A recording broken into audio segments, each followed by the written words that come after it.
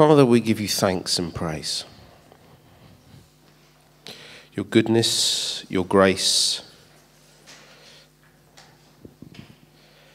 and just the fact that we can know this living God, we can know you in a personal relationship.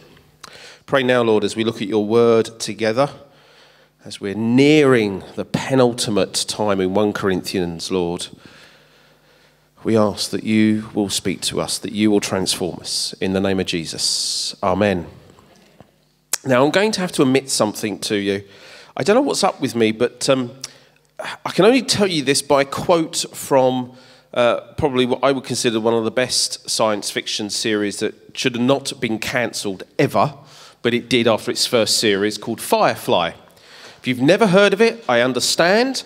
If you want to see it, talk to me. I will lend you the DVD set.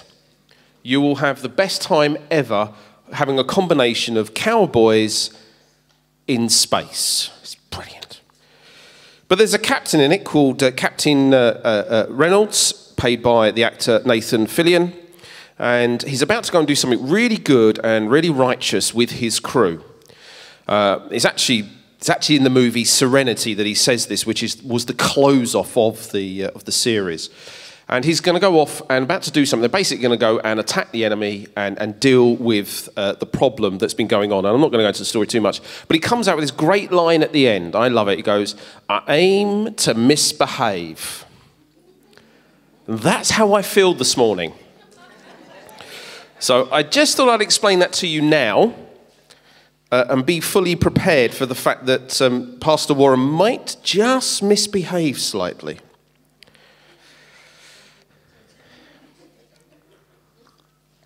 It will be scriptural. No, it's the machine is saying that we're going to end in one. That's the machine saying something I don't want it to say, but it's saying it. Thank you, Denzel. So. And Denzel's already started the misbehave. No. 1 Corinthians 15, verse 45. We are going to start. But who was here last week? Who was here last week? Come on. You're lying if you don't put your hand up. Who was here during the teaching last week? So you're all scared now because you know I'm going to misbehave. Okay, what did we learn last week?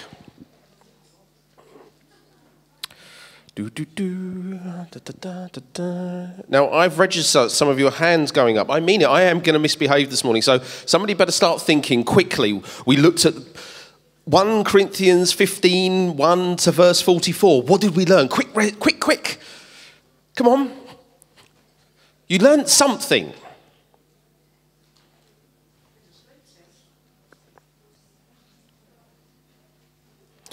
Without hope of the resurrection, we have no hope. Remember we looked at the resurrection body? The Corinthians they had no problem in Jesus, the risen Jesus being risen and being a resurrection occurring. They had an issue with themselves being resurrected. Thought we might be zombies, maybe. Maggots growing out of our noses. Do you remember that bit? See, you all remember that bit. Remember, we also looked at the difference between ashes, if you was cremated or buried. Somebody this week actually remembered that bit. I was so grateful to them. Should never take God out of the equation in any situation. That was the problem. I think they've forgotten the enormity of God and what he was able to do. Our resurrection bodies will be suited to the environment we are to live in, yes? Birds can fly. Did you start to remember this now? I was flapping my arms.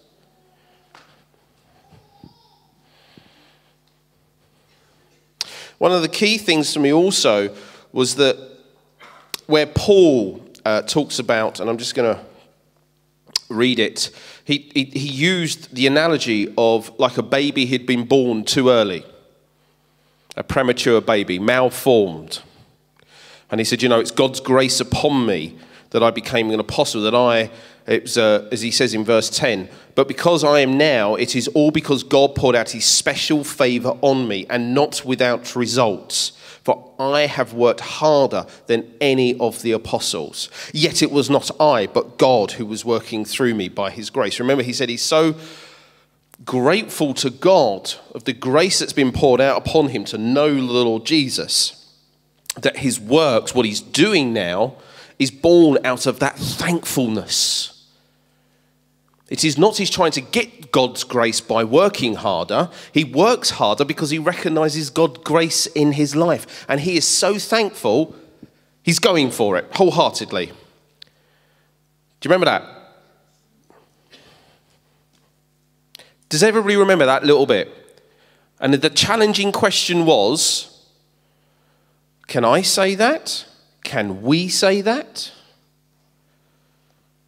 That we're so grateful for God's grace upon us. We actually recognise our weaknesses and the fact that we are so grateful that we're running out. Or do we, as we said this morning, do we fall into this trap of being so Jesus is my boyfriend type mentality that we forget the enormity of that grace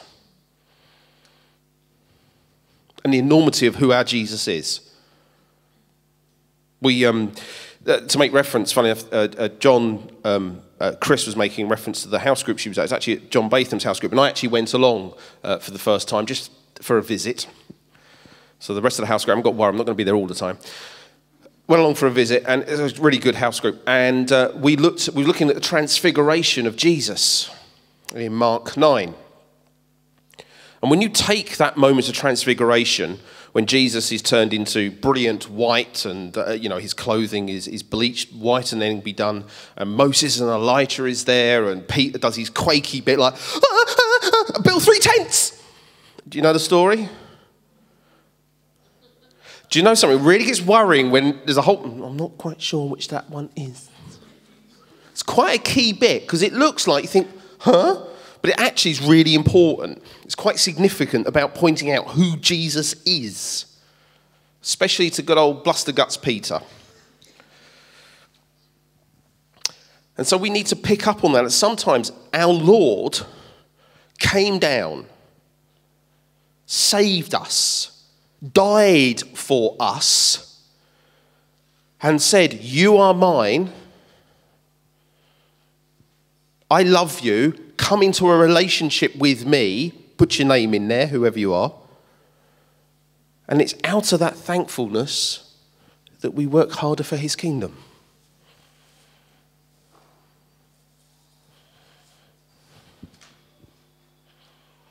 With me?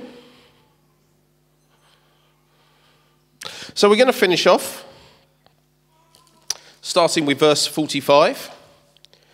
But I just want to quote this bit from Siampa. The resurrection that believers await is not only one that guarantees mortal transformation, but also moral transformation. That we may live a new life, an existence that begins in the present. Remember, this whole story is about the resurrection body. And we got to this point where really we need to recognize that the resurrection means that we believers, what we're waiting for in the end, actually guarantees not just the fact that we will be mortally transformed to live forever in glory with God, but there is a moral transformation in us, that we are changing. You become aware of living your life for Jesus, what it really means to love the other.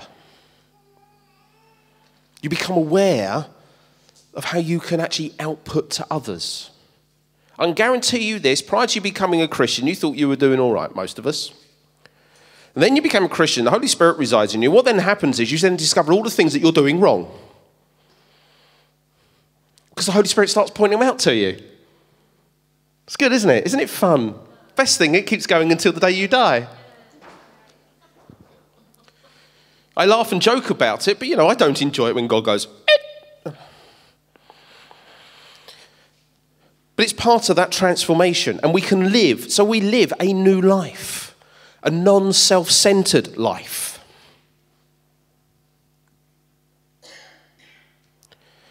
And it begins very much today. It's not something for us to wait for or to go, oh, that's all right, I'm never going to be totally perfect, which is true. This side of death, you're not going to be perfect, but it's not that you sit there and just go, well, I might as well just wait. It's a futile effort. Because it's not. Out of your relationship with Jesus, moral transformation occurs as well. So what happens now? Well, the next few verses we're going to look at, Paul gives us a contrast between one who lives out of merely earthly power and resources, and one who lives out of heavenly power and resources. You ready?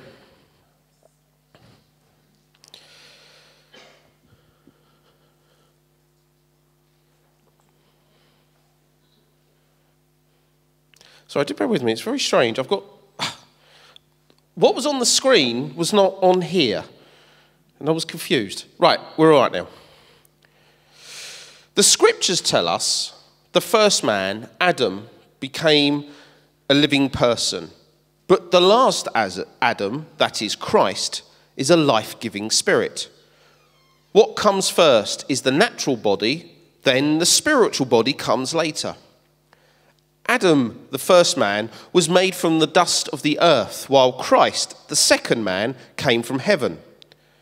Earthly people are like the earthly man, and heavenly people are like the heavenly man. Just as we are now like the earthly man, we will someday be like the heavenly man.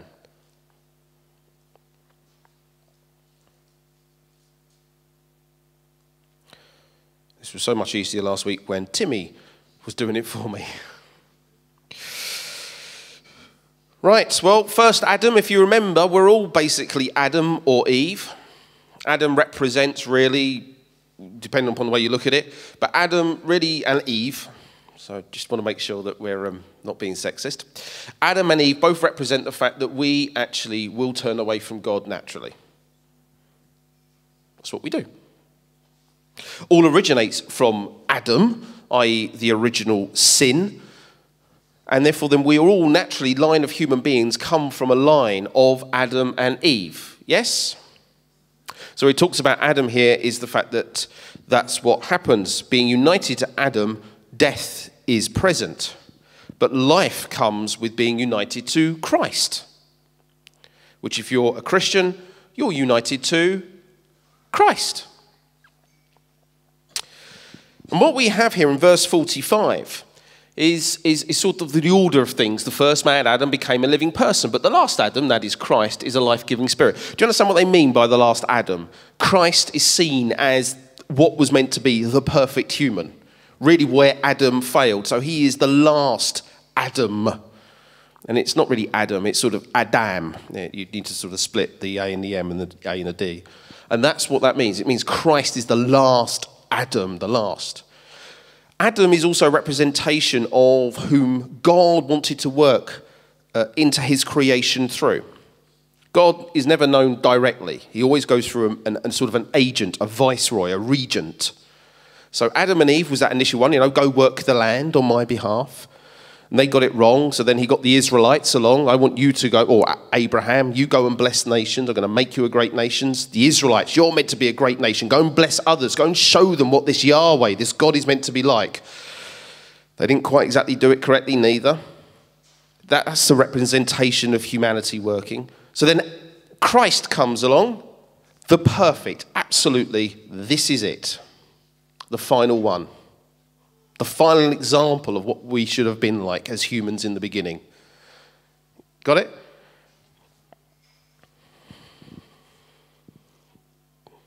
So here Paul is linking something about Adam to Genesis chapter 2 verse 7, which reads, "Then the Lord God formed the man from the dust of the ground. He breathed the breath of life into the man's nostrils, and the man became a living person."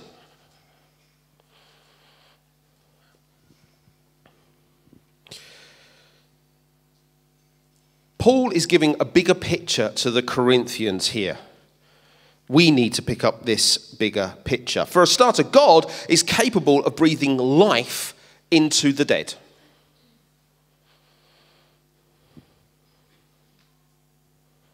Now, take that one step further. It's not just about bodies. It may be situations. We've heard this morning some people talking about that just suddenly they find themselves now in a cave, and I know what's going on. I'm just going to be very cautious in what I'm going to say. But where a situation can seem like it has just died, it's all over, all hope is lost, God can breathe life into that. Just think about that just for a minute. It seems so easy sometimes just to say, well, that's it, it's all over. God's walked away from this situation, or that's had it. But God can actually go, no. I can breathe life back into that.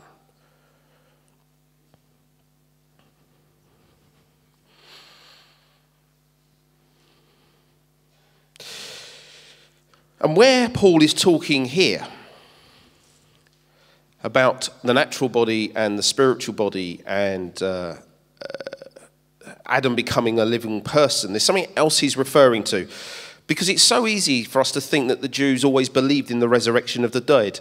Well, back in the Old Testament, they didn't quite have a full formula of the idea of the resurrection of dead. That developed up until about Jesus' time. So if you look in the Old Testament, there's no mention of the resurrection of such of the dead, sort of like an end time. But there is in Ezekiel 37, which I'm going to turn to. If you want to join me, please do so. Sorry, this laptop still doesn't quite allow me to flick around on in books. But I just want to read this to you. It's well known. You see bones, I see her. Have some confidence in what you know, my brothers and sisters. You see bones, I see her. I see an army. You see bones, I see her. You see bones, I see her. Do you know that's what God is saying to us this morning? You might look at yourself and see bones, I see her. Do you know what the worst thing is? I can hear more women than I can men. You see bones, I see her. Men, I'm sorry. All right, let me show you how it's done. You see bones, I see her.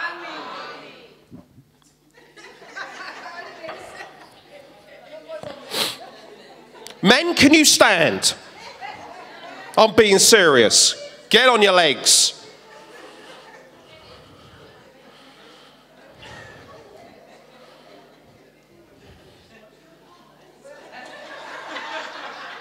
I aim to misbehave. Just the men. You see bones, I see her. Thank you. Be seated. Goodness me.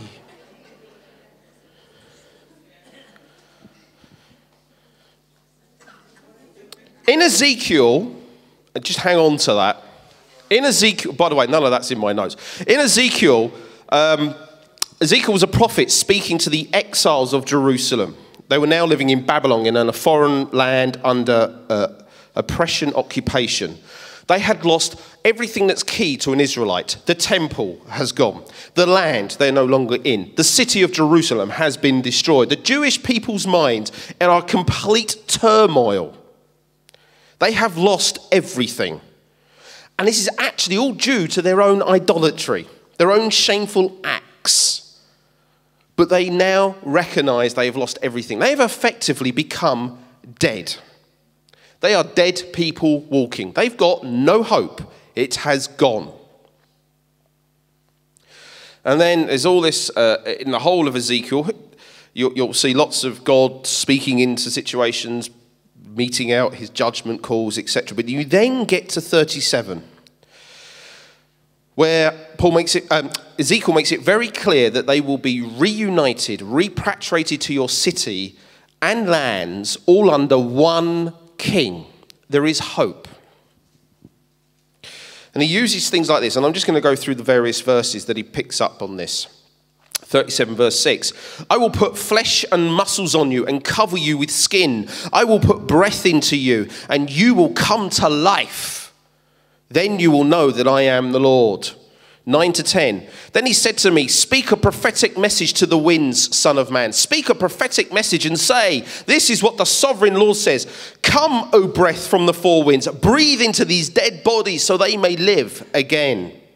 So I spoke the message as he commanded me, and the breath came into their bodies. They all came to life and stood up onto their feet, a great army. I get excited reading that, don't you?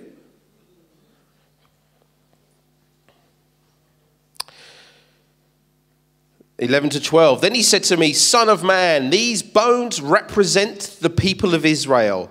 They are saying, we have become old, dry bones. All hope is gone. Our nation is finished.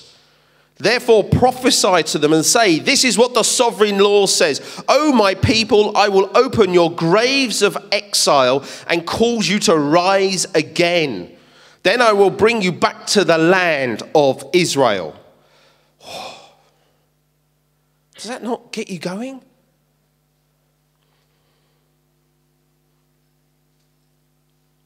Verse 14, I will put my spirit in you, and you will live again and return home to your own land.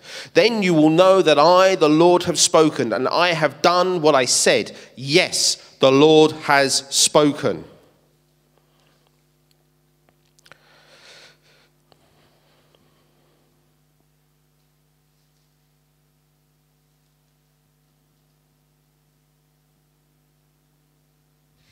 That for the Israelites was something.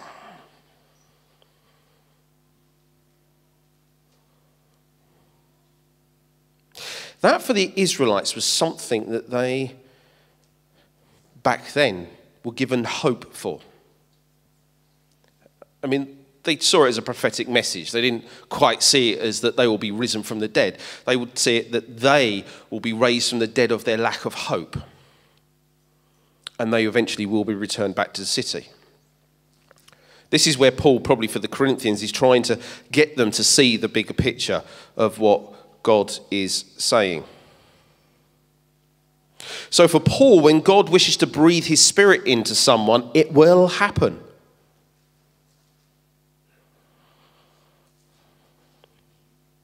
But the difference between Adam and Jesus,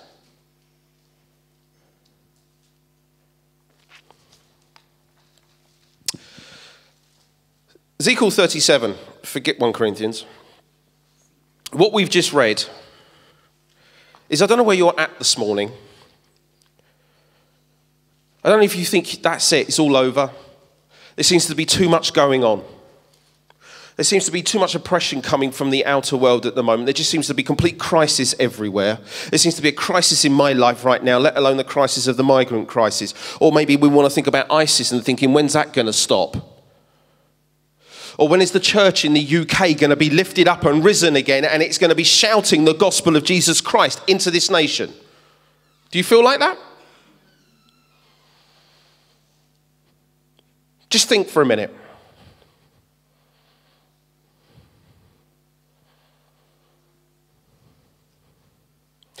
Have we lost the hope in the power of our Lord Jesus Christ?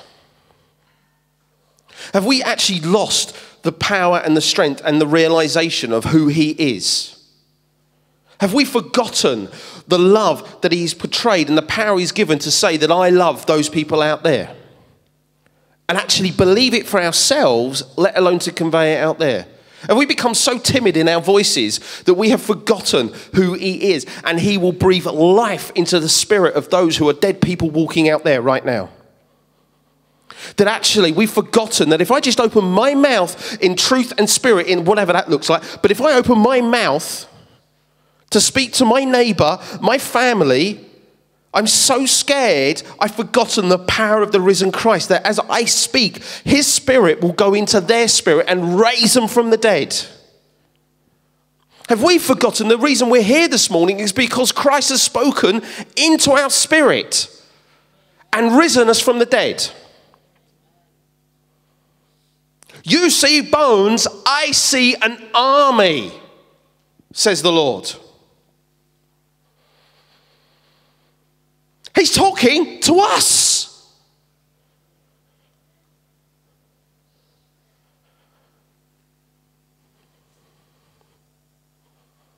This is a good thing. This is not something to be oppressed about. This is a good thing. When you walk out there, after we leave these hallowed walls, into the big, wide world, do we get scared? Do we want to just blend in?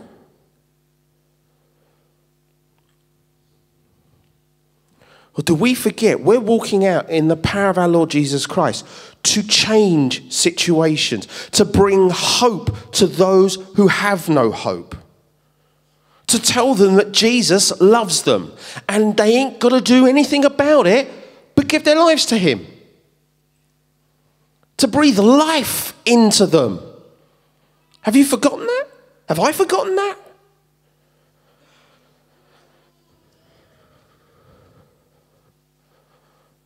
Or do we just want to hang here and just wait for the resurrection of the dead? I'm just waiting for Jesus to return.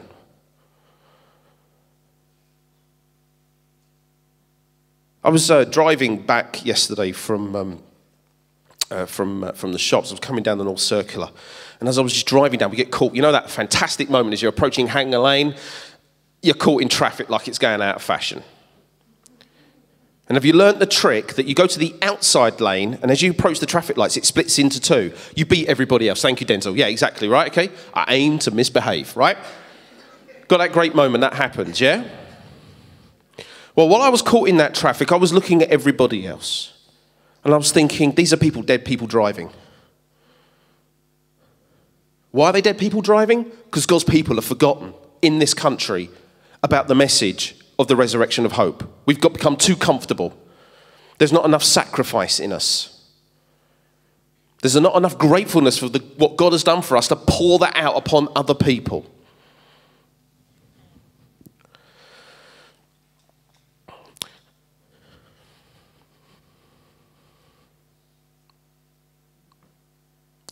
And there's, for me, enough is enough.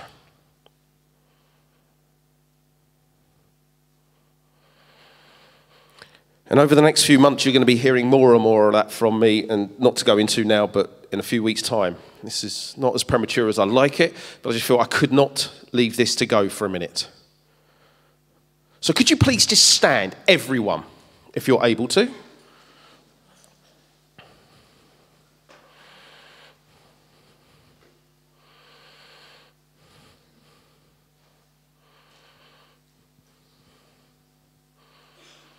Whether you're a member of this church or not,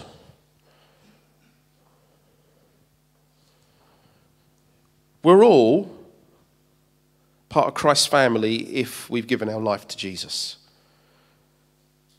So could this side turn to that side and this side turn to that side? You with me? Marvellous. And we all hate this bit. This is so uncomfortable. Do that half sort of grin. Oh, hello. I'm nervous.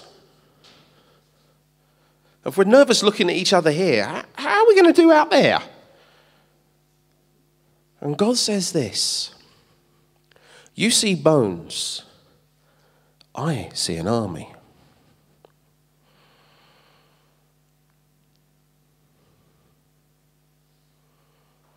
Repeat to each other. 1, 2, 3. You see bones, I see an army. That's so polite. Do you know something? We're a church made up of 40 different nationalities. Okay? England, English nationality is so polite. Other nationalities, you're polite, but you're exuberant in your politeness. So, 1, 2, 3. You see bones, I see an army. We're getting there. Third and last time. Come on, guys. And girls. Let's give it all it's got to be. You see bones, I see an army.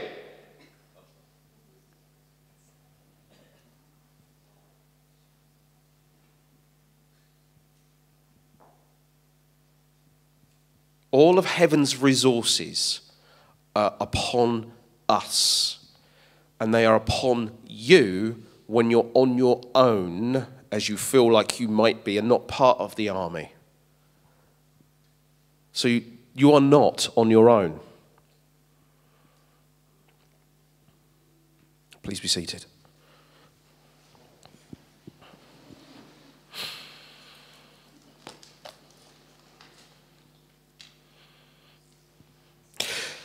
Funny enough, this is where Paul is getting at about the difference between an earthly person and a heavenly person.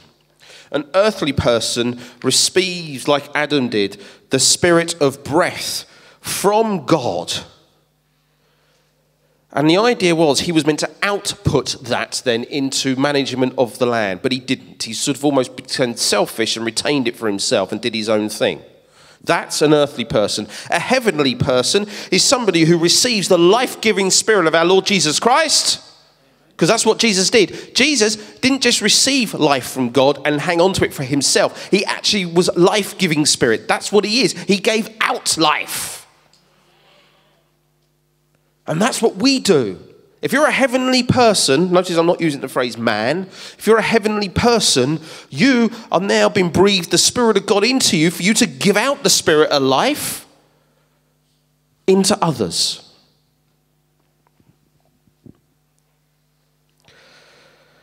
And we live in the hope that someday we will be ultimately like the heavenly Christ.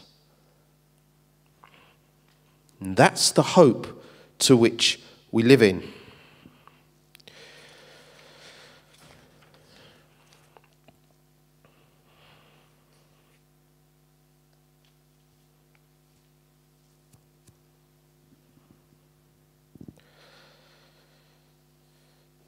Verse 50 says this. What am I saying, dear brothers and sisters, is that our physical bodies cannot inherit the kingdom of God. These dying bodies cannot inherit what will last forever. We in the West, it's a fantastic trick, and I don't care what country you've come from. If you're living here, you've picked up the cultural Western culture. It's that simple. It happens through TV, adverts, etc. It's the fantastic mind trick that says that you've got to live forever now. Retain it now. Make yourself forever youthful and young. Keep your body in a particular way. Keep your hair blue. That's it. Yep. You shouldn't have pointed it out. I told you I aimed to misbehave. It got pointed out yesterday by Joy as I was bending over the dishwasher. She went, "Ooh, look at that. Can see right through to the skin." I better go and get some of that caffeine shampoo and see if I can regenerate my hair. No! Do you see how much that stuff is? I did look. I was just purely curiosity how much it was. Over £5. Please. No, didn't buy it. I believe that's bad stewardship of my money that God's given. But the trick is that keep this body youthful. Try and make it always look good. Yes, you should keep yourself fit. That's nothing wrong with that. Health and well-being is not a bad thing. But spending money to make sure that I always look a particular way, that's a mind trick. Our bodies are dying. Amen? The minute you're born, you're dying. It's a really tearful message. But when you come to Christ, the minute you're born again, you're living. So forget the body.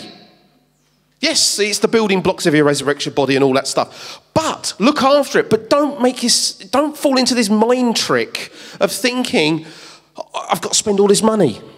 Because actually, that's not the right thing to do with our resources. Now, you're all panicking, thinking, should I wear that makeup?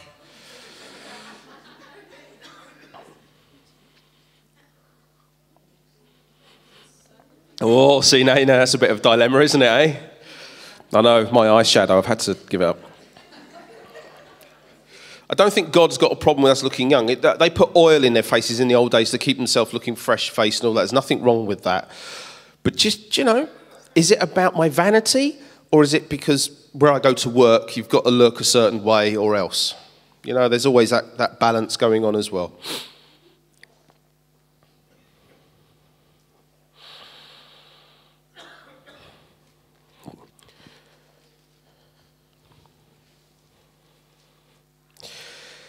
And And then he wants to give them a lot more hope.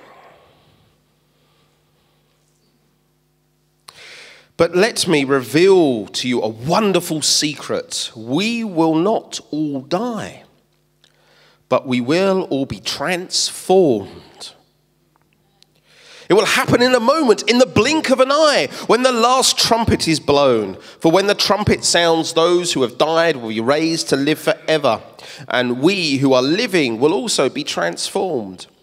For our dying bodies must be transformed into bodies that will never die.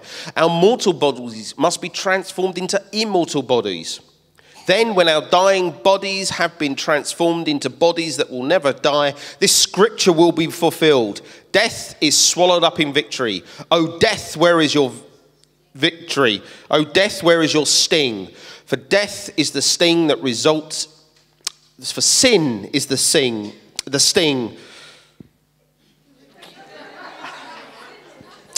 See, the problem is this dying body don't speak properly. For sin is the sting that results in death, and the law gives sin its power. But thank God he gives us victory over sin and death through our Lord Jesus Christ. And there should be a... Amen.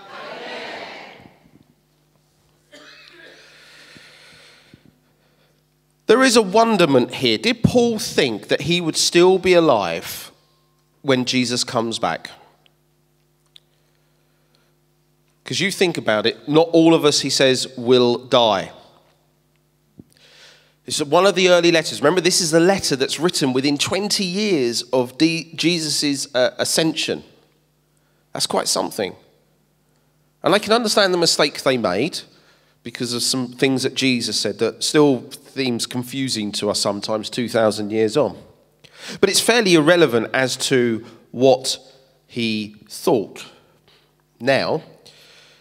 But what he's trying to get at is actually, no matter what, I know there's, it was actually on last night on one of the terrestrial programs, from a certain series of books from America that I feel one should leave behind.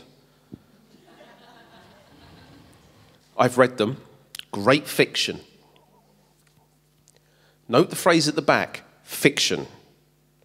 Some people take it quite literally, that's what's going to happen. And I remember people thinking, when Jesus returns, there's going to be disasters, there's going to be earthquakes. I don't want to be there for that. I don't want to die in pain or in an earthquake. But according to Paul, when Jesus returns, if we're still alive, we'll be transformed in an instant. We won't be raptured up. Let me make that very clear.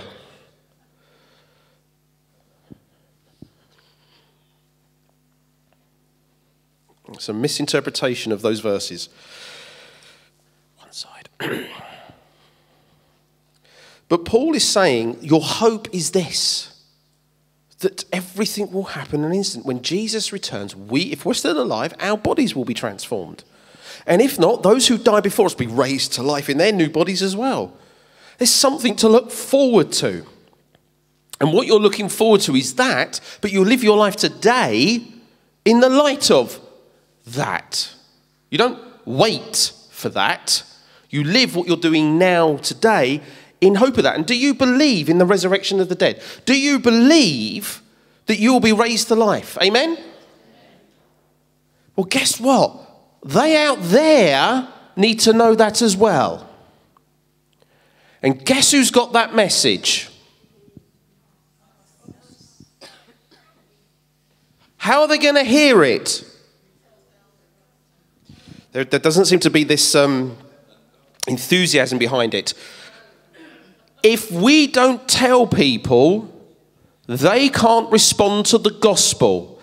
If they don't have a chance to respond to the gospel, they ain't going to be raised to life with us, are they? And I know sometimes maybe telling our closest friends or telling our family is the hardest thing to do. And I bet that's probably the one place we're the most scariest to do, is those that we are closest with. But if you live in the hope that you're going to be raised to life, you're not going to be fearful of telling them and what their reaction will be.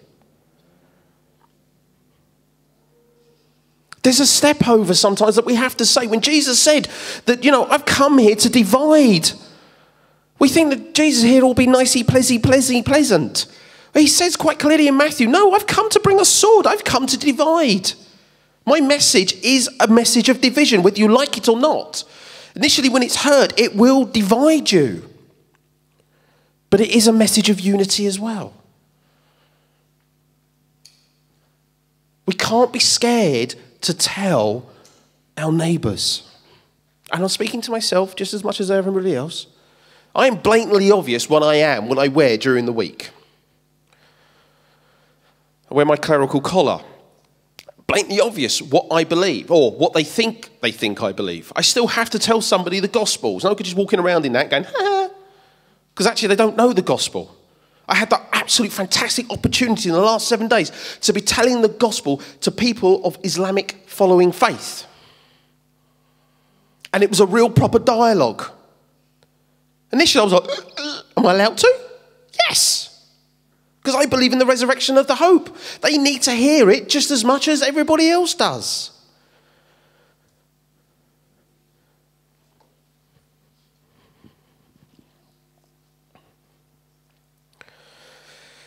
Because if you're going to believe that you're going to live forever, that actually death is swallowed up, what have you got to fear? What have we got to fear, my brothers and sisters, if we know we're going to live forever? What, somebody might not talk to me after I've said something to them. Somebody might shout in my face, tell me I'm a fool or I'm an idiot. Because that's all we're going to get over here. Our other brothers and sisters in other countries where Islamic State is really, really giving them what for, the minute they mention they're Christian, they might be flogged. A lot might be tortured for days on end.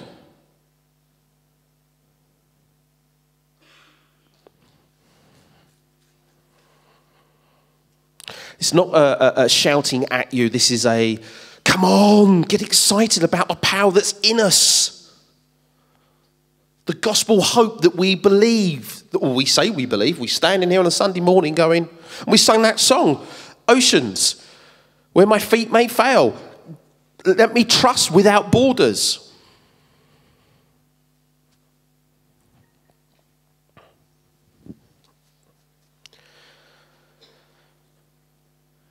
Jesus here, Paul is saying,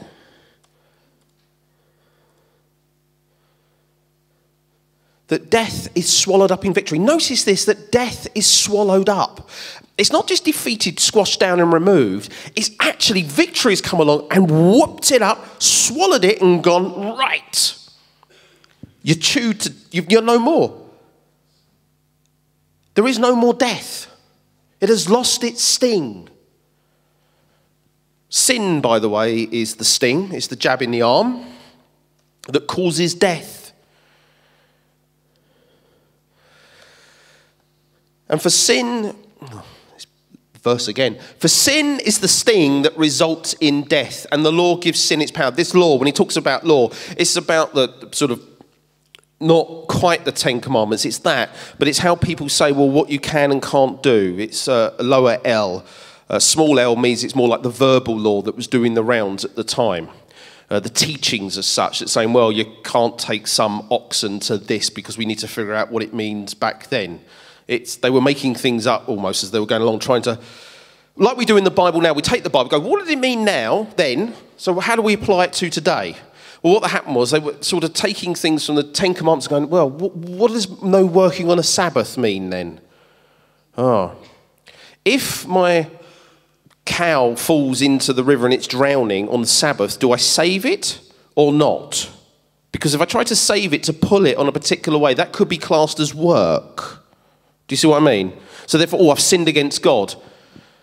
It did make you laugh, really. You think God's got slightly more common sense than, do you know what I mean? It was like typical, this is what the teachers were doing. So what he's saying here is, you're so wrapped up in what you can and can't do, that actually you're constantly condemning yourself.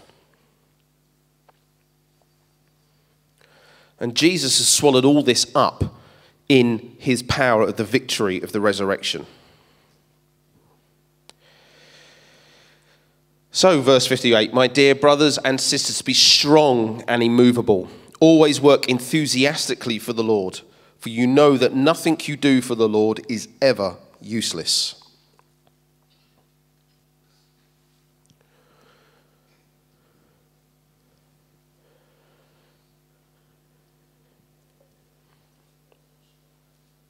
Please, can you stand?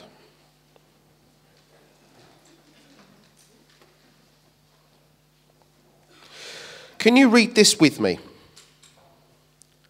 1, 2, 3. So, my dear brothers and sisters, be strong and immovable. Always work enthusiastically for the Lord, for you know that nothing you do for the Lord is ever useless. Please be seated.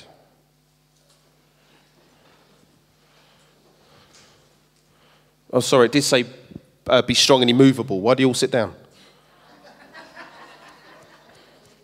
But the point he's getting at when he goes through all of that is saying, if you've got this hope, why do you move the goalposts?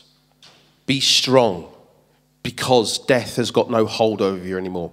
Be immovable in your portrayal of the gospel message and living the gospel message, because death has been swallowed up.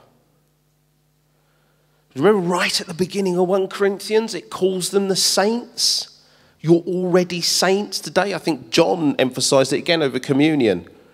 Today, you are holy people.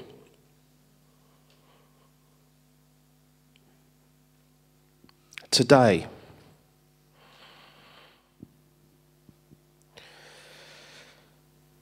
Chapter 16.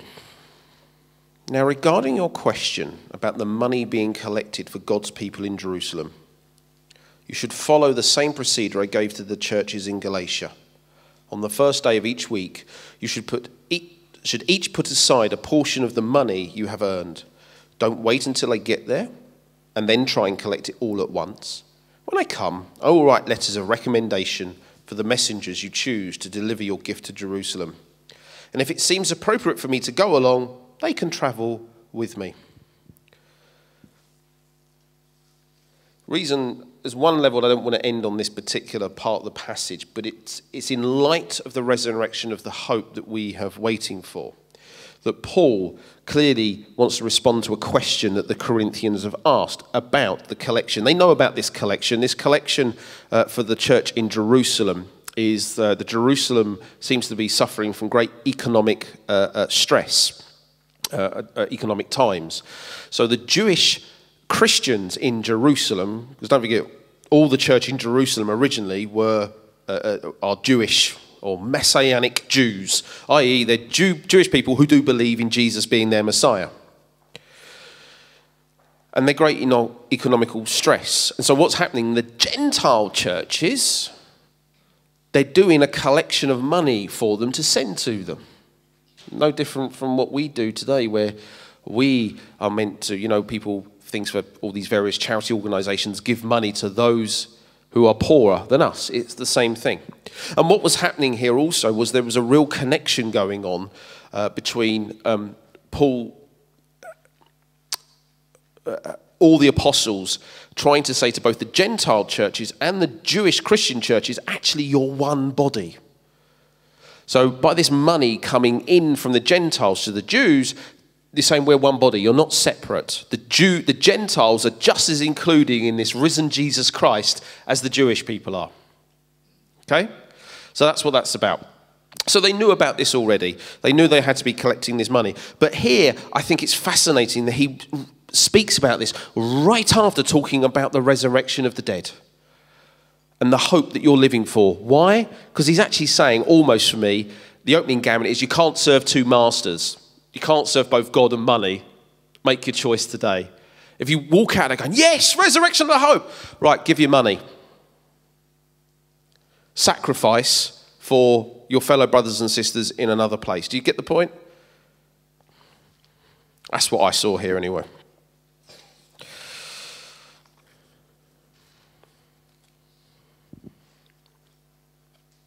And Paul is making it very clear that he's obviously going to come along, come back, and needs to collect the money. And he's also saying you should follow the same procedure I gave to the churches in Galatia. In other words, he's saying, I'm doing universal teaching on this. This is all the churches should be doing this.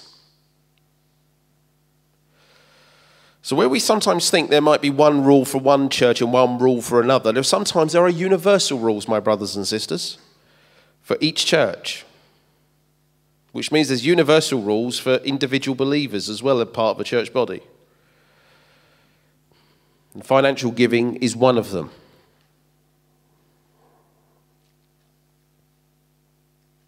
He also makes it really great, I think, that he actually puts down some practicality.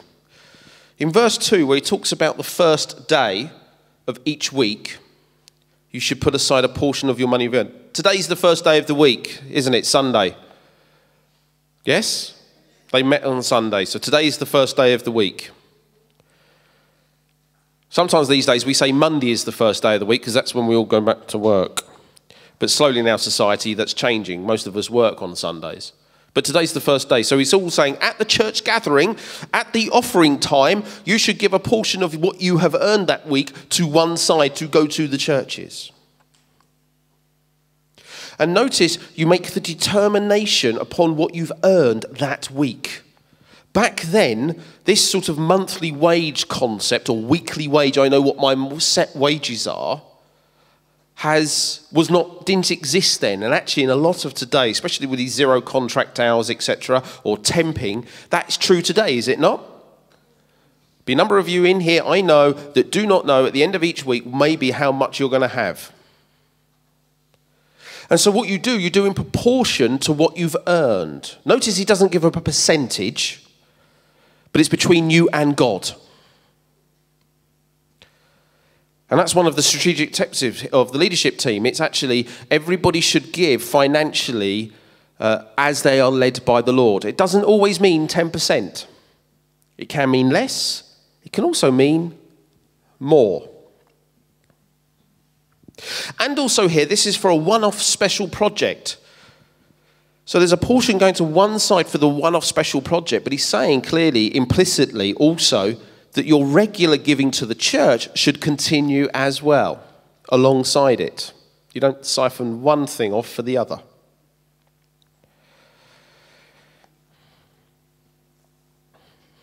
And it's good advice. Don't wait lastminute.com. Do it now. Start putting a little bit aside. The pain is less. How often, maybe when we know there's something we want to do, we try and put off putting away, the odd tenner or whatever else, or whatever we can, pound, knowing full well we got something we got to pay 6 months down the line. Rather than sort of take a little bit of pain now, we wait and then we get a big pain at the end. It's good practical advice in the Bible.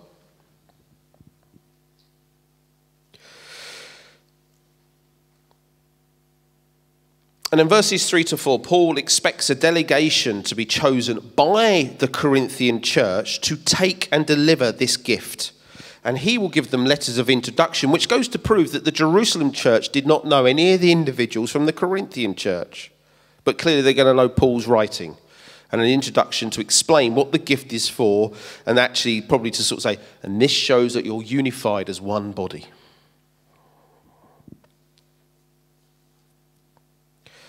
And at the end of that, he's saying, if it seems appropriate for me to go along,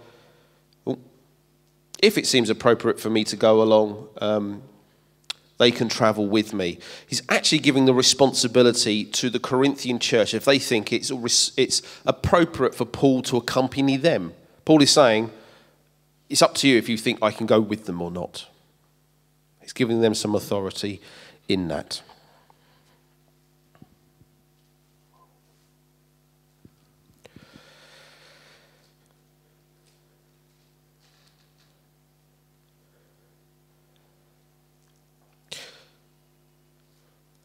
I had this whole list of stuff about what have we learnt today. But on the grounds of the fact that a whole chunk of stuff I taught about was not originally in the teaching, that's going to be a bit difficult. So you tell me, what have you learnt today?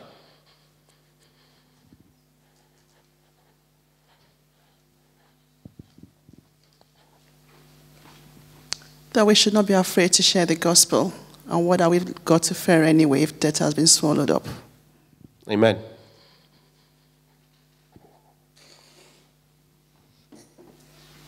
I see bones, God sees an army.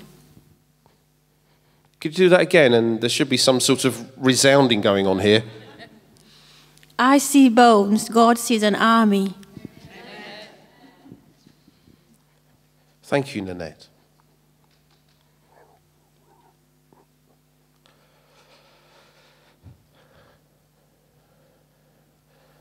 We're going to end on that. Please will you stand? Turn to each other again.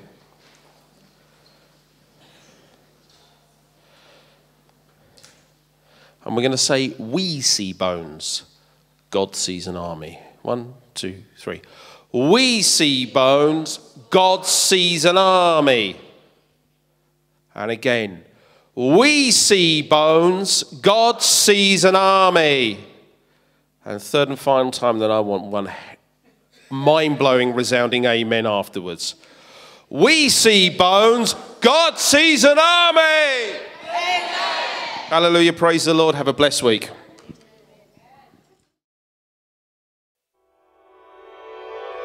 We do hope you've enjoyed and benefited from this presentation. To learn more about what the Bible teaches us and how to apply this to our everyday lives, check out our biblical teaching videos at gbcweb.tv.